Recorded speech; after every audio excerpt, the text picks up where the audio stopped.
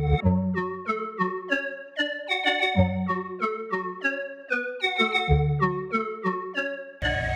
is Troy with Coast Universe, back again with the Mean Streak RMC update.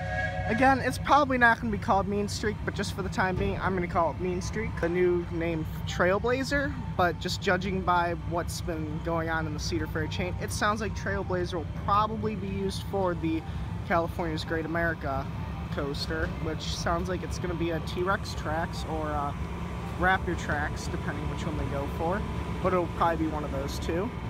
But not much down here going on, but lots going on way up top on the lift hill, as you've probably seen in pictures. But this isn't like a lot of the big progress. Yeah, they've been building up, but I know a lot of those headers were already on there and they just haven't put track on it.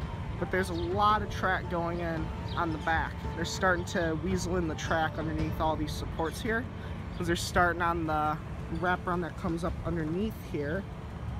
So I'm going to bring you around back and show you what's actually really going on right this second, because I know they're actually lifting track at the moment, which I'm not quite sure what the element was, but there's something going on back there. Let's go see.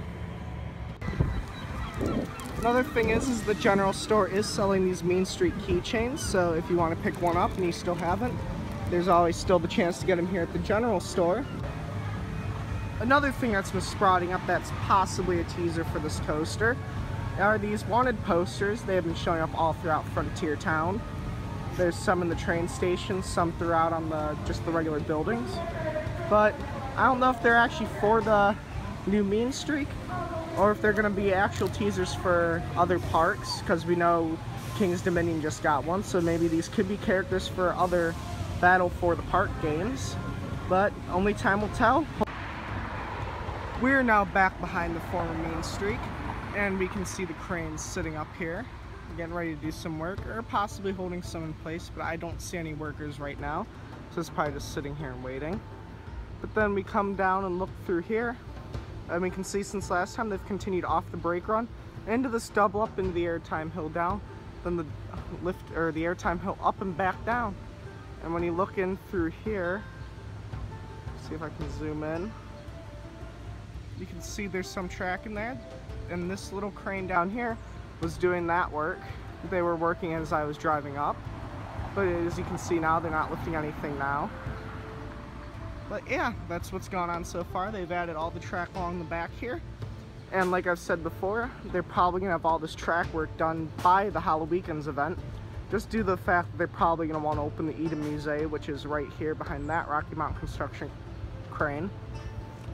But so we're probably going to see the track work wrapping up here within the next month or two, at least along the front. And hopefully it'll be ready and testing by the end of the season so we can see what it looks like running.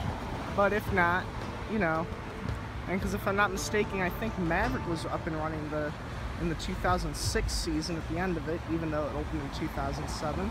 Just gave them enough time to work out any issues or whatnot that could happen. But let's head back inside the park. Here comes the CP and LE Railroad, which means this is the end of another construction update. Please subscribe for more. I will be doing these hopefully every week now, because I'm now back from traveling. I was just at Six Flags Great Adventure, which was the highlight of that trip. But I went to Six Flags Great Adventure, Six Flags New England, Six Flags America, and a lot of little parks in between. You'll see those videos coming up here soon. But as always, thanks for watching, and please subscribe for more.